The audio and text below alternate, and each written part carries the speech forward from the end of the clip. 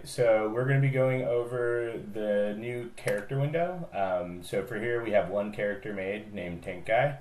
I'm going to make a new character called Healer, and I'm going to create them. And now you'll see we have two healers here, two characters, and you can see how they populate the lower bars. They're both in the main window. I can move Healer to window 2 if I want by using the drop down. I can also disable Healer here if they're not in my lineup or I have different loadouts of different characters I like to run. You can disable them and enable them.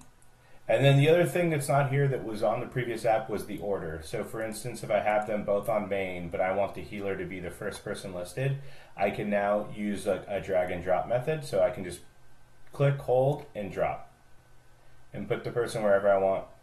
Works with more than one character. If you have 3 characters, most people are probably using 3. Maybe you have DPS here, and we can create a DPS. And we'll move our secondary buttons over here. And so say for instance I want DPS on top, I can do that. I want tank on top, I can do that. I want to move DPS down. Whatever you want to do, drag and drop, pretty simple. Going on to the next window, we have Windows. Windows, there's no drag and drop, there's no ordering. You can just enable and disable auxiliary windows. You can change them to have like a vertical layout if you want to put them somewhere like that, or you can keep it as a horizontal, and you can just delete them. Pretty simple. Hotbars. So hotbars are the non-character associated bars. You can enable and disable hotbars as you see fit. And you can move them to additional windows, like you can move them to the main window if you just prefer to have one big window with hotbars on it. And that's about it. Not too much to be done there. On the button window, now you'll notice we list all the buttons in this button window, and they have the title, which is the text that's displayed on the button, the position, which is the position in the hotbar that it's associated with. So for instance, the character hotbars, there's 1, 2, 3, 4, 5, 6, all the way up to 12 buttons.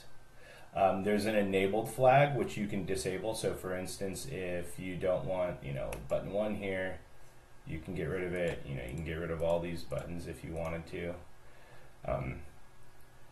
And then you have the owner. The owner is what this is sorted by. So all of the list here is sorted by position and by owner. So you'll see like these all belong to Tank Guy, and then you have the healer, and then you have DPS, and then you go down to hotbars, and you have your hotbars down here. Now the new feature here is how we edit the buttons. For instance, like here now you just have this edit button. You click that, you get a menu that has all the features that you'd want to edit. The title, the timer, if you do have a timer, the command, whatever the command may be, the keybind, if you want to set a keybind priority, and you could change the background colors here as well. And the only thing that must be said is that you need to click save for anything to take place. But once you click save, you can see we still have the timer. The timer just kind of displays over the button. And yeah. And then lastly, we have settings. Settings, I think I went into this in another video, but they're all there. And then we have the help section. Hope you guys enjoy Boxcar 2.0 when it comes out later this week. When it comes out, if you have any bugs or have any requests, please reach out to me on Reddit. My information's in the help section. You can reach out to me there. Bye.